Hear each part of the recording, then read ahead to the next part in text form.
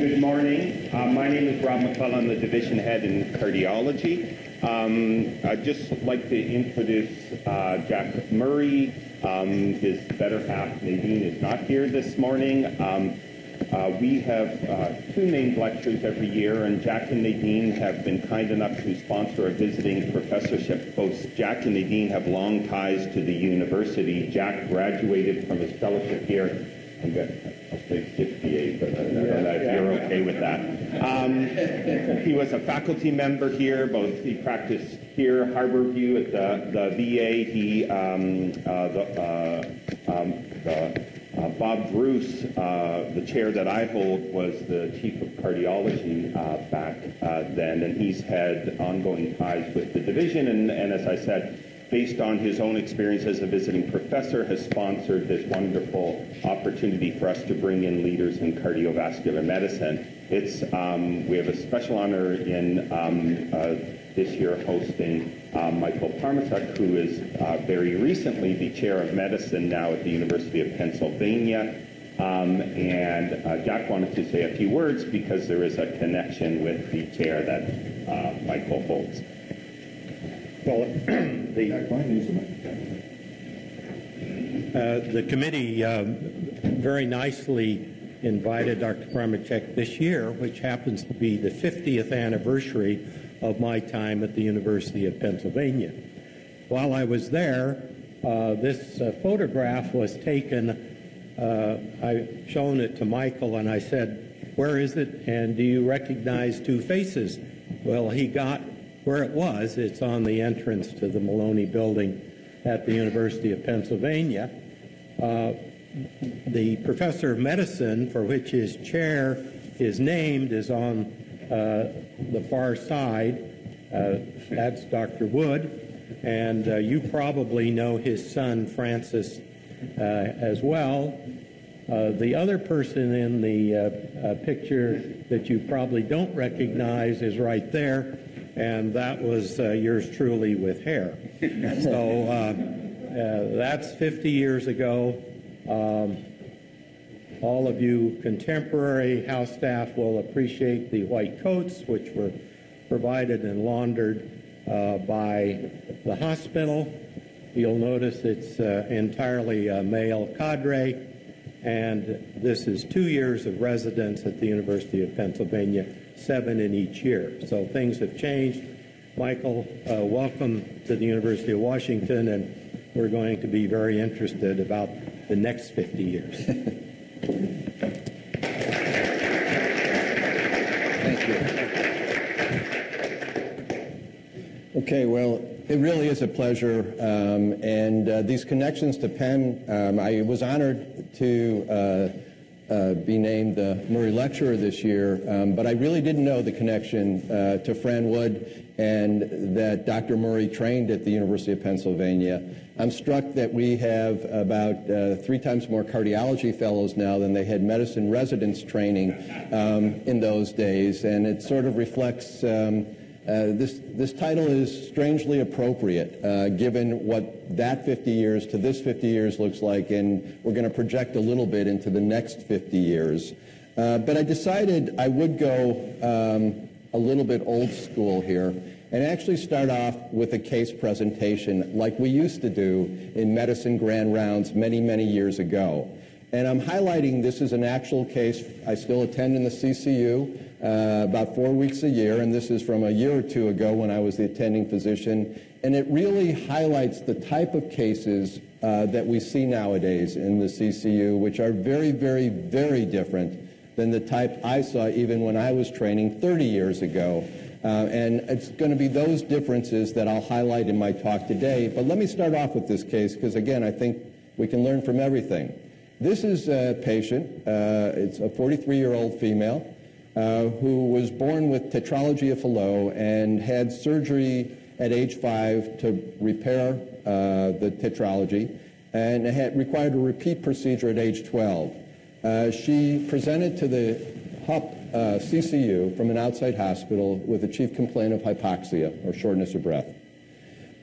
She stated that since December 2010, she had been short of breath with increasing swelling of her lower extremities and had become cyanotic. She was not being followed, despite the history of congenital heart disease, by a cardiologist prior to this admission, which is remarkably common and something I'll touch on in patients with congenital heart disease. She also stated that she had become increasingly weak and sleepy with episodic dizziness. She said in the 2 weeks prior to admission that she had gained 10 pounds and had increasing episodic palpitations. At one of our local community hospitals, she was diagnosed with heart failure. Chest x-ray at that hospital showed severe congestion with a BNP of 9,500. Telemetry revealed paroxysmal atrial fibrillation versus SVT, at least that's what their chart said. And she was started on oxygen and a diltiazem drip for the SVT. However, she didn't improve, and she was transferred from Joe Biden's hometown of Scranton, Pennsylvania, to the hospital of the University of Pennsylvania after she was started on Lasix, Diamox, a beta blocker, and an ACE inhibitor, though she continued to deteriorate at the outside hospital. Upon presentation in the CCU, her blood pressure on pressors was 90/50. Her pulse was 130, respiratory rate 25. She was on oxygen mask at that time. Her temperature was 99. She was notably short with a very unusual face. She was markedly cyanotic and in clear respiratory distress. Inspection of her neck revealed Canon V waves. Her carotid pulses were palpable, but she had JVD to the angle of the jaw. There was no brewery. She had a marked right ventricular heave, an S1 with a 3/6 holosystolic murmur heard throughout the precordium, an S2, and an 1/6 diastolic blow along the lower left sternal border. This highlights the fact that we still do auscultation with stethoscopes at Penn, though as you will see, we quickly got an echocardiogram to confirm our findings. I should point out, though, one of the masters of physical exam, I hadn't meant to say this, was Fran Wood. And Fran was legendary at Penn. He was an old-school cardiologist for his physical exam, and again, it's an interesting tie today to see Fran Jr. here with us. Lungs were noted to be dullness at the bases with dullness to percussion, rales at the bases, I'm sorry. She was breathing very shallow, her breathing was shallow. She had decreased bowel sounds, abdomen was soft and non-tender, pulse at the liver, and her extremities revealed 2 to 3 pretibial edema bilaterally. This was her EKG. As you can see, by very quick inspection, she had an ectopic atrial rhythm, right bundle branch block, a left posterior fascicular block. Probably the inferior infarct is an artifact, and in any case, she was tachycardic. This is her echocardiogram. It should hopefully keep winding, I hope. Yep.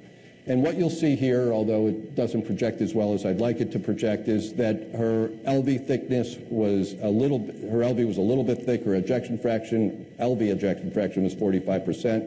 Her, let's see if I can point this out to you. Her right atria, which is here,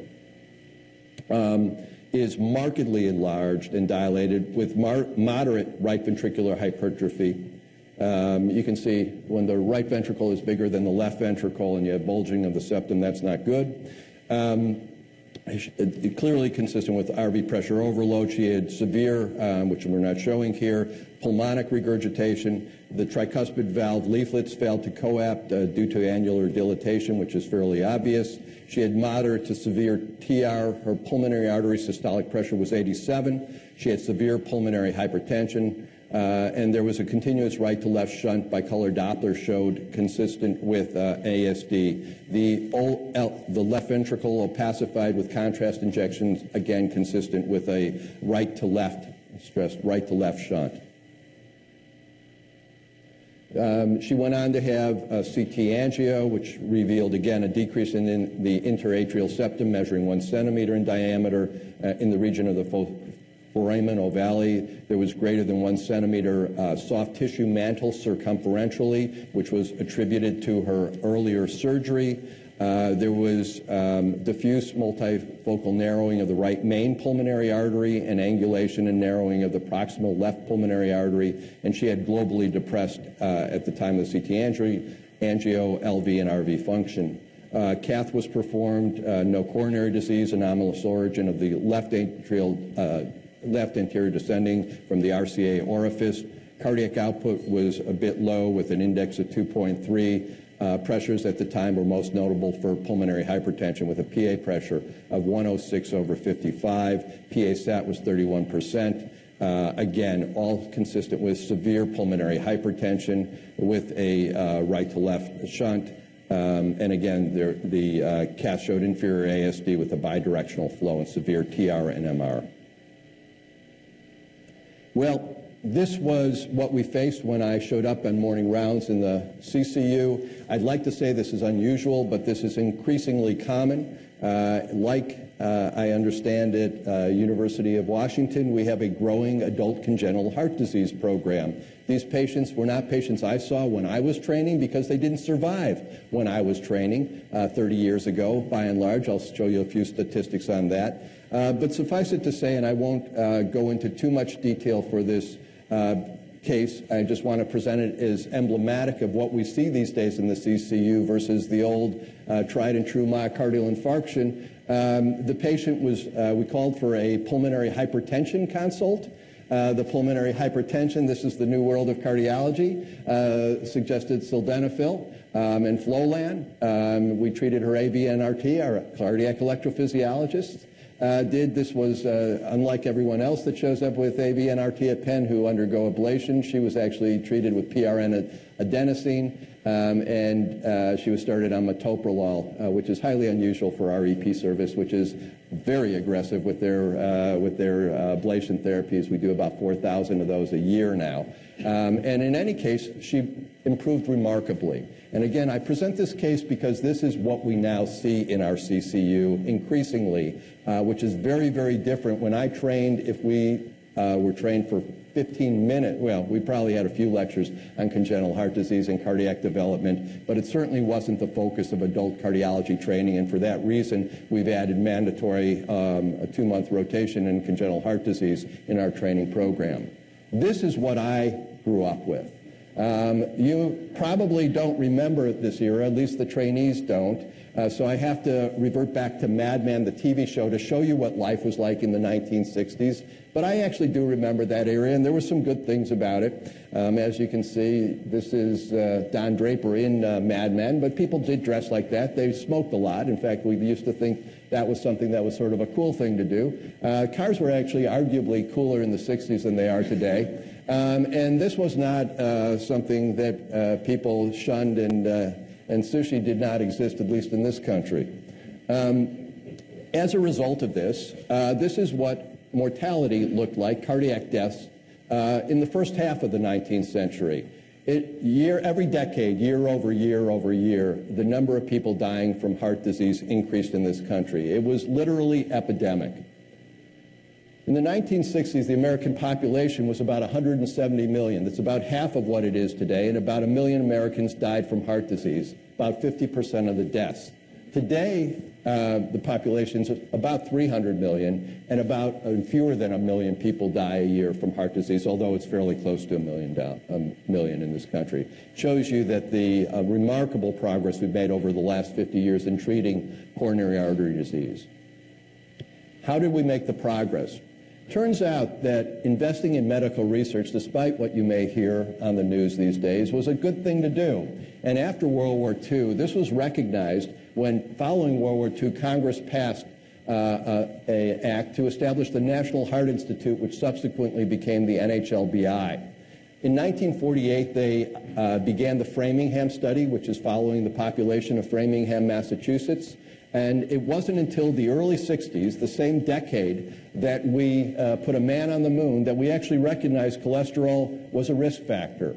I think we suspected smoking was bad, but that identified smoking. The risk of hypertension was also identified in the Framingham study. And subsequently, over the next few decades, we made remarkable progress, and this gives you a brief historical survey of the progress that was made. It was really the golden era of cardiology. And because of that, what you see on the bottom slide here is that there was an overall marked reduction between 1950 and 1995, and I'll show you the latest data, in cardiovascular mortality. This is the red line here is heart disease. This is stroke, remarkable progress in stroke, and this is all other diseases over the same 50-year period. And that was attributable largely to that Framingham study. Again, I want to point out that that was a long-term cohort study. It was not a randomized clinical trial and had remarkable impact. The reduction in mortality was basically half attributable to risk factor modification and half attributable to new technologies and medical therapies. And the progress has continued. What I didn't show you in the last slide was that over the first 50 years, there was effectively no decrease in cardiovascular mortality for women. That has come in the last decade. What you see is men in blue. I'm sorry, here we go.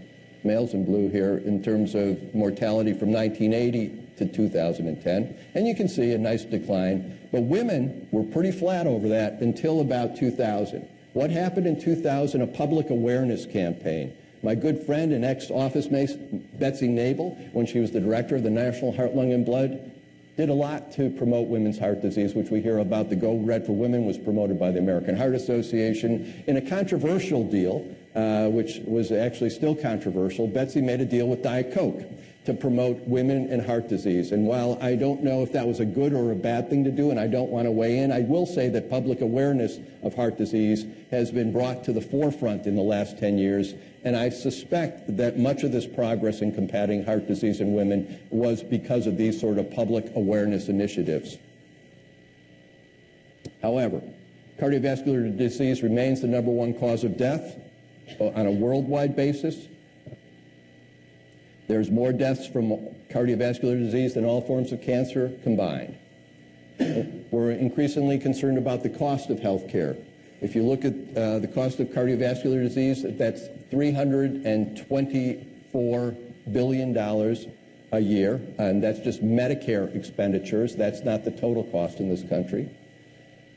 Remarkably, and I was surprised by that, that's 3 times more in this country, and this data is from 2010, that Medicare spends on all forms of cancer is spent on heart disease. So still a major national health concern, and international. It's the leading cause of death worldwide basis now.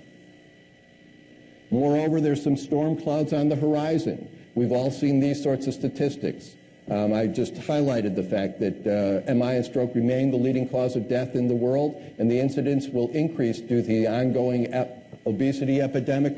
I think I heard on the news, and I know the statistic is correct, this is the first generation, if we don't get ahead of this obesity thing, where people will live for shorter times than their parents in the United States, and it's projected that 1 out of 3 babies born in this country today will get diabetes or type 2 diabetes sometime in their life if we don't get a hold of this. Again, but what has really characterized heart disease nowadays when I attend in the CCU is aging of the population.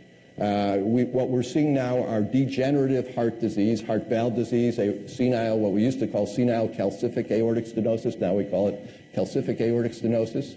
Heart failure. At Penn, on any given day, we have 50 to 60 patients in the hospital with heart failure. It's the most common diagnosis nationally, and it's the most common DRG in our patients at Penn. Atrial fibrillation, epidemic. 1 in 10 adults over age 70 present with some form of atrial fibrillation. And as I highlighted in my case presentation, what used to be terminal diseases, and I'll talk a little bit about this, due to remarkable advances in surgery, and I have to give credit to our neighbors at the South, at Johns Hopkins. Basically, the surgical advances there really moved the field forward, and people are surviving with that. One scary statistic that I want to highlight in this talk, and I highlight to many audiences, is that despite 50 years of progress, our curves in terms of progress in national awareness for modification of risk factors when you look at ideal heart health as defined by the American Heart Association, and that is, the targets are actually listed here. There we go. Smoking, physical activity. It's recommended that kids do 60 minutes of activity per day. Obesity or body mass index in terms of ideal diet, dietary guidelines, cholesterol guidelines, blood pressure.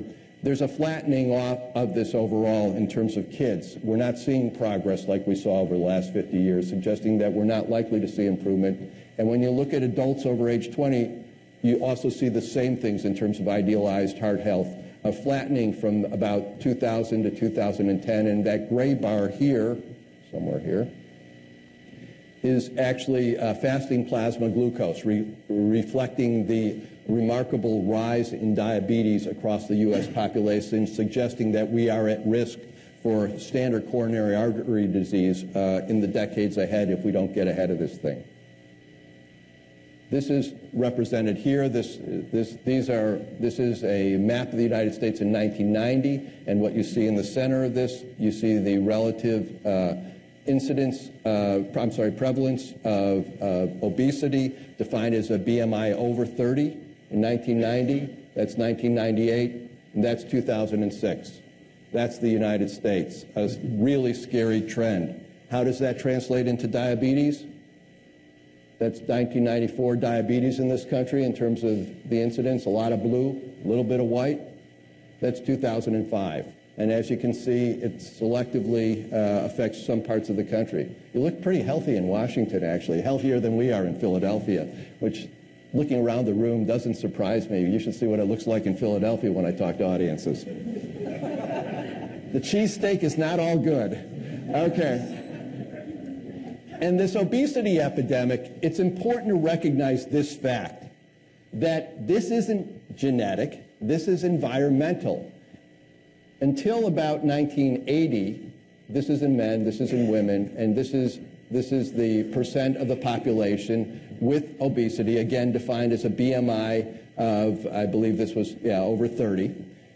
You see a remarkable uptick in around 1988, and it's continued to increase to this day. So this sort of quick increase strongly suggests that these are environmental factors and not genetic factors across a population. Suggests that there are things we can do to modify this if we get ahead of it. But let me backtrack now and talk about what the patients I see in the CCU have, why they're different than 50 years ago, and just highlight some of the areas. And the first is what I like to say, that blue babies are growing up. We're seeing congenital heart disease in adults now increasingly. As you may know, congenital heart disease is the most common cause of infant death from birth defects. 1 in about 100 babies are born with congenital heart disease. Over 1 million Americans have been diagnosed with congenital heart disease, and about 2 babies per 1,000 require invasive treatment or die under age 1 still to this day from congenital heart disease. In the year 2000, over 25,000 cardiovascular operations for congenital heart disease were performed on children. So that's a fairly common surgery. And from 1979 to 1997, age-adjusted death rates from congenital heart disease declined by 39%. And what I want to highlight here, this is the OR at Johns Hopkins, where they developed with Helen Blaylock. She's not shown here, but Helen Tausig, Vivian Tausig, who was the laboratory technician, who's generally shown in the back of the room telling everybody what to do. He actually worked out all these surgeries on his own. There's a great HBO documentary on Vivian Thomas, who I encourage everybody to read. And this is actually Joe Perelman, who's one of my predecessors at Penn, was chief of cardiology at Penn. Joe is still alive and well. Now he's the Barbara Streisand professor at UCLA. And Joe is generally credited with establishing the field of adult congenital heart disease as more and more of these children benefited from the surgical advances over the prior decades. This just gives you some idea of the survival according to decade you were born in, the 40s, the 60s, when you were born with complex congenital heart disease. In 1940, you had about 5% survival. That was up to 1960, about a 15%, only 1% of transpositions of the great arteries and 10% of TETs survived to adulthood. By 1970, it was up to 50%. And by 1980, it's up to 80%. We're now at around 90% in the year 2010. So you can see why we're seeing more and more of these patients. But this was 50 years of medical progress, and to be fair, this was largely surgical progress. Medical therapies play a role. Increasingly in adult congenital heart disease, they play a role, but this was largely due to really groundbreaking surgical advances. This shows you the population of patients across the United States with complex heart disease. 1970, about 325,000 patients over the age of 21. 500,000 by 1980. 750 in 1990. 1 million in the year 2000. And we're projected to have in the United States population 1.3 million by the year 2010. Okay, we don't have the latest statistics. About 20,000 new patients per year. And surprisingly, there are less than 100 ACHD specialists in the United States. So you do the math if you're a cardiology fellow on where there's opportunity. Okay, now this is one of my favorite parts of the slide, and especially like it. Let's see if we're going to get this thing to work. You guys know who this is? That's right. That's right. It's Shaun White. Shaun White was born September 1986. He was born with tetralogy of Fallot. 1987, he had a surgical repair of his tetralogy of Fallot. That shows you the type of life people are leading from this disease that had a 5% survival only 40 years ago. It's amazing. It just blows me away that that's the case. But what about aging of the U.S. population? This just shows you the incidence of cardiovascular disease by decade and shows the remarkable increase with age. And as you note, in particular, the incidence is remarkably high in 70, 80, and 90-year-old people. What's the most common? Well, this just shows you, actually, this surprised me as well. If you look at this, people over 85, what's the most common cause of death? It's not cancer, it's not Alzheimer's, it's cardiovascular disease, far and away. That was actually something that I didn't realize until I started to look into this a little bit more as I attended and started seeing more and more difficult patients, 80 and 90-year-olds, where we're facing them with different forms of degenerative heart disease that we now face in the CCU. This just shows you that heart failure is the most common diagnosis of hospitalized patients in the United States. It's leveled off a little bit, but it far and away exceeds all other diagnoses for DRGs for Medicare patients in the United States. And this just shows you that the majority of patients that present with heart failure are actually people over age 65.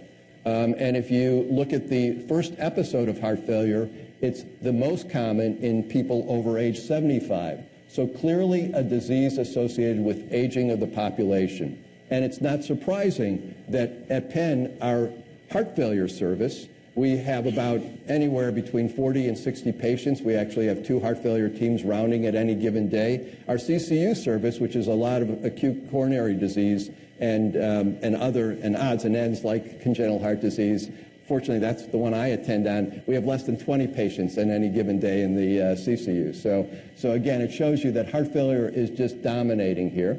And again, this shows you prevalence of heart failure by age, highlighting the fact that it's, despite genetic forms of cardiomyopathy, it's relatively uncommon in young people. But as the population ages, the prevalence of heart failure increases with aging. This has led to new considerations in terms of challenges we face in medicine. And this reflects some of the new pressures, good things, I think, that have been highlighted by health economics and public policy in the United States, in that 30-day readmission rates for heart failure nationally stands at about 24%. But the range varies from 10 to 50%, and it's said that up to 75% of the readmissions are preventable, leading our hospital, and I'm sure your hospital, to focus on ways to prevent cardiac readmissions. And increasingly, there are working groups across the country who are really facing these sorts of problems, trying to improve the quality of life for patients with heart failure and keep those patients out of the hospital. Of note, elderly patients with heart failure are at an increased risk for early hospitalization, with rates ranging from about 30% to about 50%. Effective strategies require a team. And it requires thinking about the lifetime of the disease, not just the episode of care.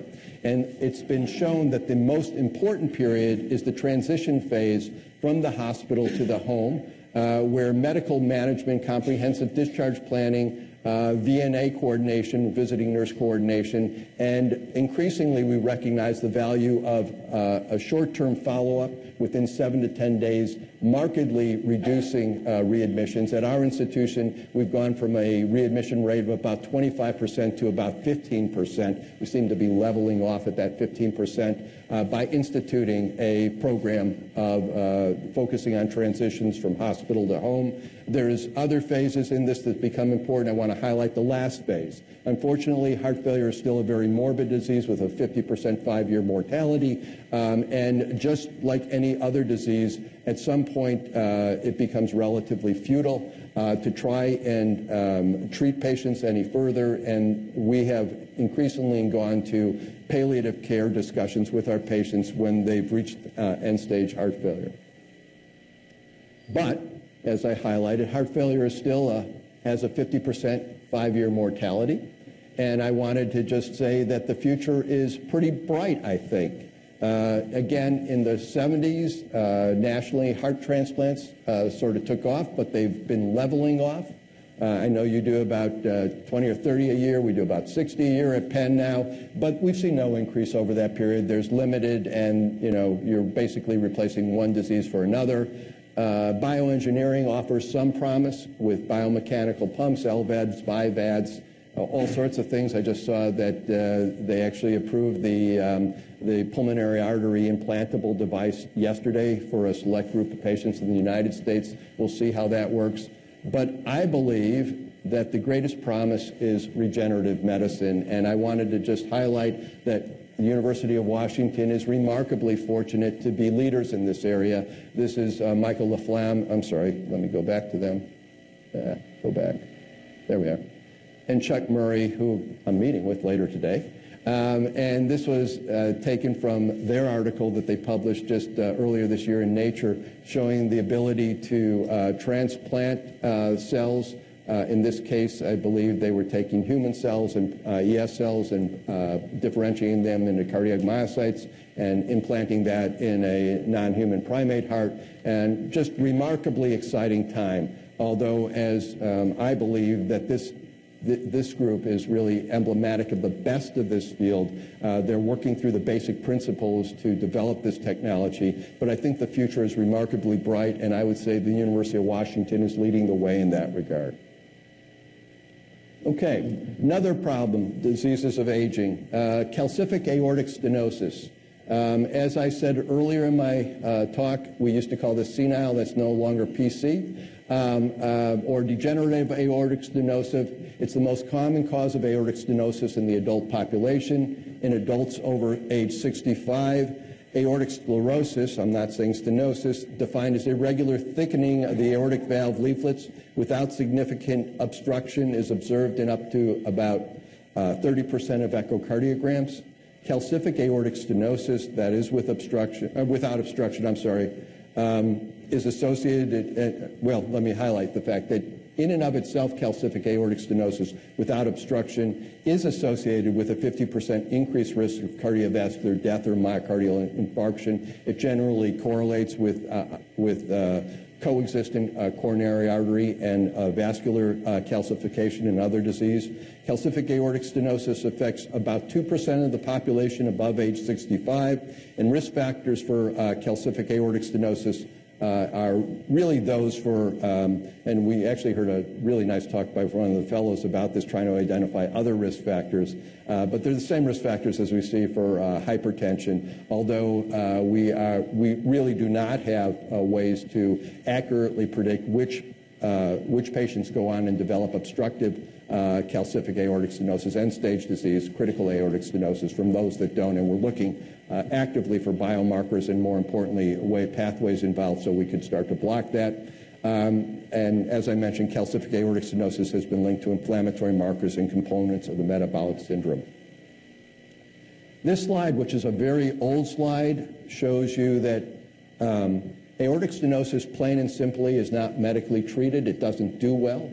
It has a exorbitantly high mortality as you look at this survival curve versus surgical treatment, and these are patients treated with prosthetic aortic valves.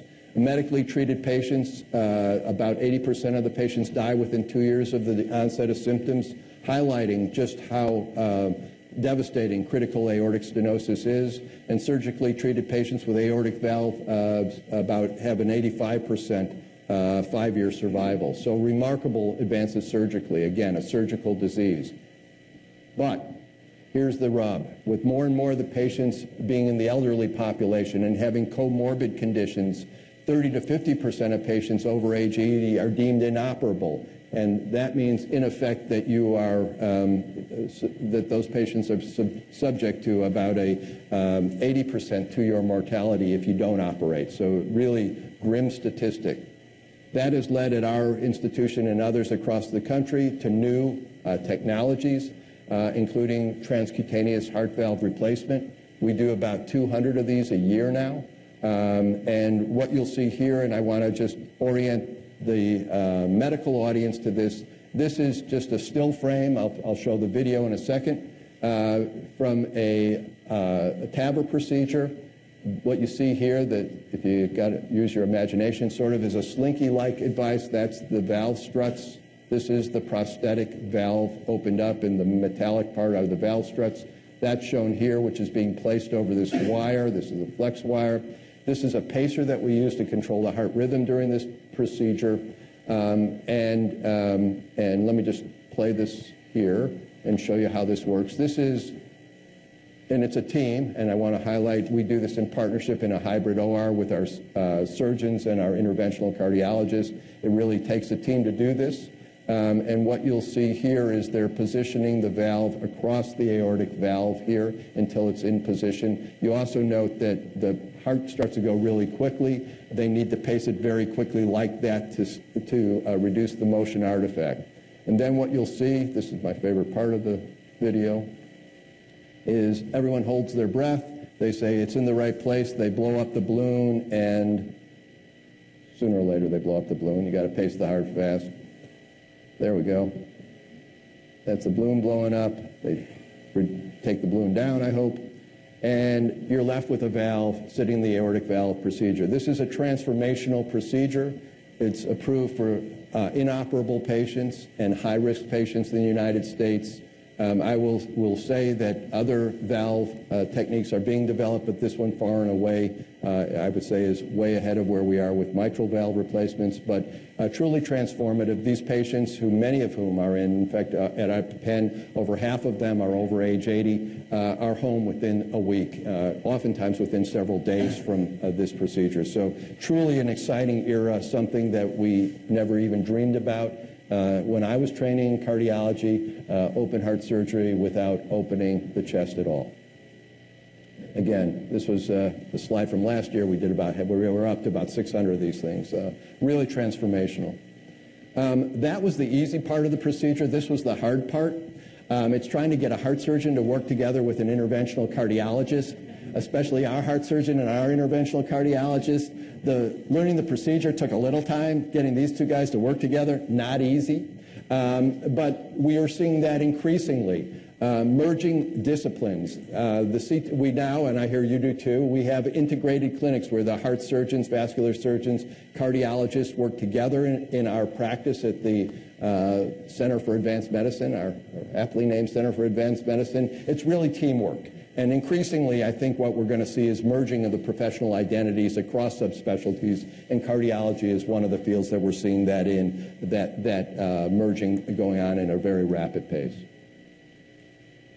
What about other diseases associated with aging? We all know friends. I have friends, certainly, that present with atrial fibrillation at a very young age. But it turns out that atrial fibrillation, the prevalence of AFib, increases with aging. 2.8 million Americans have been diagnosed with atrial fibrillation. It's about 1% of the U.S. population. 70% of patients with atrial fibrillation are between 65 and 75 years old. Approximately 1 in 10 people over the age of 70 have been diagnosed with atrial fibrillation, and depending upon specific risk factors, the risk of stroke for AFib is up to 9-fold greater than in the general population. And again, that's really the complication that we're most concerned about, is the risk of stroke. And there is good data that therapy with drugs to control heart rate and heart rhythm are effective in this. But equally important is the need in some but not all patients for anticoagulation. This is the question that I'm frequently asked in clinic: what's my risk of having stroke with atrial fibrillation? I mentioned that we use a CHADS-2 score, and the risk of stroke goes up proportionately with CHADS-2 score. And that includes just simple questions, yes or no. Does the patient have heart failure? Here we go. Hypertension. Are they over age 75? Do they have diabetes? And have they had a prior stroke? And you can see the number of points assigned, and you can see here the annual chance of having a stroke. So it goes from about 2% here. If you have a CHADS score of 0, that is the answer to all these questions are no, to about up to a 20% here if the answer to most of these questions is yes. And for that reason, these are the recommendations that we recommend for patients if we are if we use CHADS score to determine who should be anticoagulated. 0 or 1, we use aspirin. 1 is sort of, it's your choice, but anything above 2, Coumadin or dabigatran now are recommended for these patients, dabigatran in patients without valvular heart disease. Okay. Again, those are sobering numbers and sobering statistics, but we believe that the future here may reside in new approaches. I mentioned that we do at Penn, and again, what you see here, this is another one of my predecessors. We got a lot of them. We got Fran Wood, we got Joe Perloff, and this is Mark Josephson somewhere here. There's Mark. Mark was the chief of cardiology at Penn in the 1980s into the early 90s. Mark is generally considered one of the fathers of the field of cardiac electrophysiology. This is his first fellow, somewhere here, Frank Marslinski, who runs our EP program. They both were a lot younger there. Mark is very gray now. Frank is a little bit gray now. But in any case, these two guys have been pioneers in electrophysiology, and Frank in developing catheter-based treatments to treat atrial fibrillation. This shows you how patients who are medically refractory are treated at Penn and the number of procedures that we perform. This goes to about 2012. These are approaches, again, for the medical residents. It turns out that the initiating foci of atrial fibrillation in many patients, in fact in most patients, are in the pulmonary veins. And the procedures that we perform at Penn, called pulmonary vein isolation, largely involves isolating the pulmonary veins from the rest of the myocardium by a series of catheter ablations that's shown here. Here we go, somewhere. All right, there we go. In this NOGA map, these are the pulmonary veins. This is a 3D reconstruction, and they actually create, each one of these little dark red dots are lesions that they create to isolate the pulmonary veins. And you can see the success rate that we've shown at Penn in a variety of age groups from less than 45 to over 65. This is percent AF control. This is at 1 year. We see about an 80% success rate, and patients can be brought back for that. It's not ideal. It's not for every patient. Complications do occur, though the rate is relatively low. But we think that going forward, this will increasingly be the approach to patients. That being said, I think we all agree that medical therapy should be initiated first, and in those patients that either for lifestyle reasons or other reasons are not doing well are referred for AFib ablation. And we're only seeing increases over time when I attend in the CCU. But what about the future? How should we be practicing medicine? Well, you see here, and again, this probably doesn't look familiar to those who saw the old hospital, the University Hospital. This is our new Center for Advanced Medicine here. This wing of it is our outpatient heart and vascular center, which is, again, as I mentioned, our integrated practices with a variety of specialists. What's really exciting about this is the Smilo Center for Translational Research. My laboratory is on the 11th floor of this building. We can actually walk from this wing of this building. It sort of looks like a bunch of Legos, actually, but you can go, the architecture, you can go through this big glass lobby over to the Heart and Vascular Center, and what we've been doing is taking advantage of that co-location to really leverage our patients. We see about, in this outpatient center, about 60,000 outpatient cardiology visits per year, and all those patients are asked to enroll in a large biobank. We've got about 50,000 patients enrolled in our biorepository right now. And this initiative, which was largely led by Dan Rader and Tom Coppola, we have 10,000 consecutive patients that underwent cardiac catheterization. This was several years ago. We had 4,000 heart failure patients enrolled. We're up to about 8,000 now, and we have a collection of over 700 explanted hearts. We follow over 1,000 patients with heart transplants now at HUP. All the patients, not all the patients, but we have a unified database that integrates the genetic, genomic, and imaging data with the electronic medical record, so we can quantify things like that, a DNA bank and tissue bank. As I mentioned, the most challenging part of this was the integration of the database to handle this information, and to be fair, it's still a work in progress. And through this initiative, a number of things came forward. We were able, through GWAS studies, to identify novel genes that are involved in a variety of diseases, including genes associated with premature myocardial infarction, diabetes, abdominal aortic aneurysms, heart failure, and congenital heart disease. This, for our faculty, has been a boon. It led to many, many, many manuscripts in many different journals, many of them high impact. This is just one association showing genome-wide association studies for coronary artery disease, which really highlights the ability to leverage our clinical patients for medical discovery, and in return to understand and personalize therapeutics. I know the University of Washington is nationally renowned for the genetics and genomics that takes place here, and historically has taken place here. We are undertaking similar initiatives, and I think the era of the whole genome sequencing is upon us, and within 5 years I'd predict that most of our patients will actually undergo whole genome sequencing to really understand this at a new level. This highlights what we actually have in place and some of the people that participate in this. What I think is the true future of cardiology, which I would call preventive cardiology. We've seen a lot of technology. We've seen many, many new drugs impacting, but clearly what is needed is to reduce heart disease before it begins. We believe with whole genome sequencing, and we haven't done whole genome, we've done exome sequencing. This is the type of database that we've created for our patients. Specifically, this is looking at candidate genes that have been associated either by GWAS or other mechanisms with disease.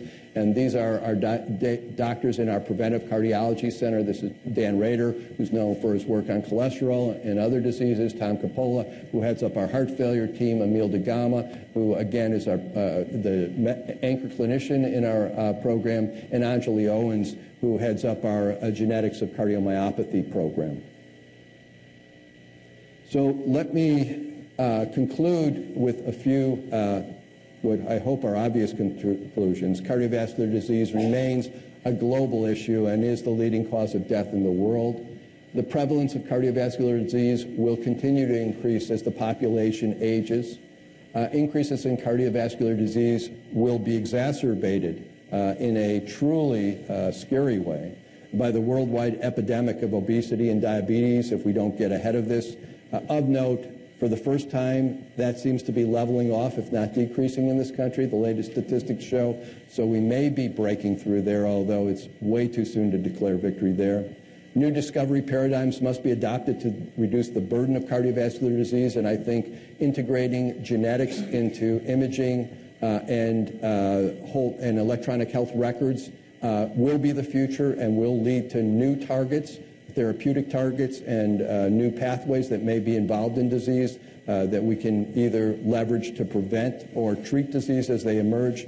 Emergence I think that the way we've defined the cardiologist, cardiac surgeon, and in fact other disciplines will continue to evolve over time as more and more therapies require teams instead of individuals. Personalized medicine, very commonly used term, precision medicine is the other term we use, is largely a theory now, but I think will become a reality and will lead to new and exciting, effective preventive strategies. And we must not lose sight as a country, given the dollars we spend on healthcare, that comparative effectiveness and health economics will guide future advances and need to be considered in these decisions. And I will stop there and answer questions. Thank you very much.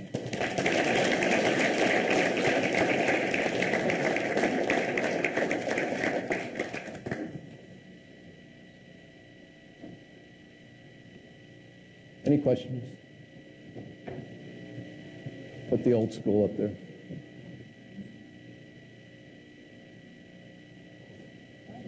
Sure. So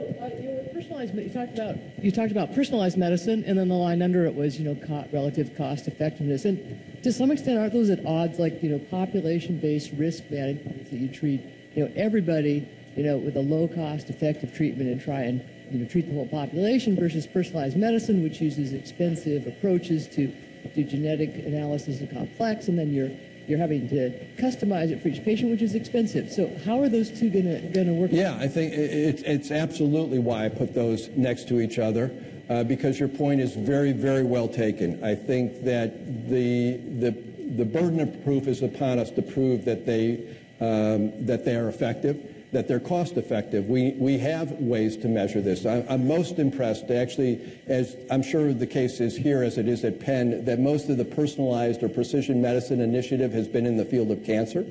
In select cancers, particularly melanoma patients, there are specific mutations in BRAF that predict certain categories of drugs that will be effective, and you can show cost benefit of quality of your life saved there. For what I'm referring to now in cardiovascular, I think the jury is out. I think that being said, part of our problem is our past success in cardiovascular. I actually sort of laugh about this because we do personalized medicine. If a patient comes in and their cholesterol is elevated above our guidelines, we treat those patients. We don't put every patient on a statin. And that is personalized medicine. To some extent, that's what the cancer people are trying to do when they identify a defective pathway, admittedly with a disease that may have a more profound short-term consequence. So your point's well taken. Just sequencing people to sequence people, let alone the fact that we don't know what to do with the data, is something that we as a society have to get our hands around. And I would not advocate doing whole genome sequencing across populations at this point in time because we just don't know what to do with the data. Nor can we afford to do it, although the cost of sequencing, as you well know here, is coming down precipitously. $1,000 genome is upon us. Almost. Next, any other question? Yes, Chuck.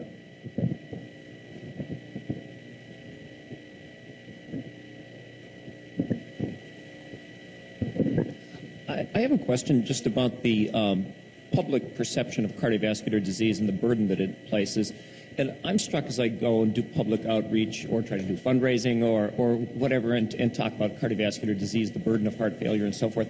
How many people have the attitude, well, you got to die something, and this is not a bad way to go. It's a disease of the elderly, and maybe we shouldn't be thinking so much about heart disease. Maybe we should be thinking about other kinds of problems. And it isn't like it was in the 60s when it was sort of public enemy number one, that sort of thing. Right. Have you run into that kind of perception, and what would your response be to something like that? So first of all, your perception is real, though I would say that I see that in many, many different ways.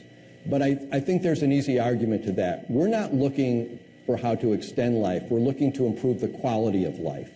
And so as people age, what you need to target is to reduce the morbidity of disease rather than extend life. And I think that that's something people have to recognize. Living with heart failure is not for many people, it's a struggle from day to day. And if we develop new therapies or ways to prevent heart failure, that's a quality life year saved. And I think that that's the answer. Now, to your point, and I do this myself, I'm amazed at how easy it is to raise money for cancer. I mean, I can't tell you, now that I'm chair of medicine, I go to the meetings with our fundraising people, and boy, every week we run in there, there's 2 more endowed chairs for somebody doing cancer research. It has a psychological pull that nothing else, and I can tell you, but cardiovascular disease, and I actually highlight the stuff that Betsy did when she was the head of the NHLBI with a public awareness campaign for women. I mean, the statistics for women in heart disease are really scary. I think what came out on the news last weekend and was highlighted, that most of our drugs have not been tested in women cohorts. We don't know the benefit in women. Those are points well taken. We need, as a society, to get our hands around there. So there's really great opportunities. But your point's correct. Part of it also to take was that people recognize that there has been remarkable progress in heart disease. But when you start talking about statistics like 1 American still dies every 30 seconds from heart disease, and I can go on and give you all the statistics, 1 million Americans are dying from heart disease, that's 3 times more than cancer. You know, you can get people's attention by bringing them back to reality because the war is far from over. But the perception, as you allude to out there, is that you know, we've done what we can for heart disease. Let's move on to other exciting targets. Well, one concern that I've had, you know, when you look at nature biotechnology and you look at emerging patents and things that are coming through to fruition, the sparsity of new pharmacologics for cardiology is scary. Yep.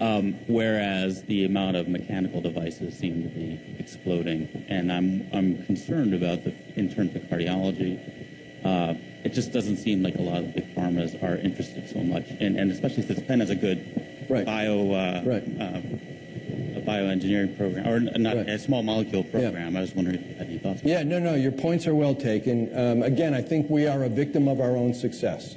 I think that, as we all know, and you know, pharma is there to increase shareholder value.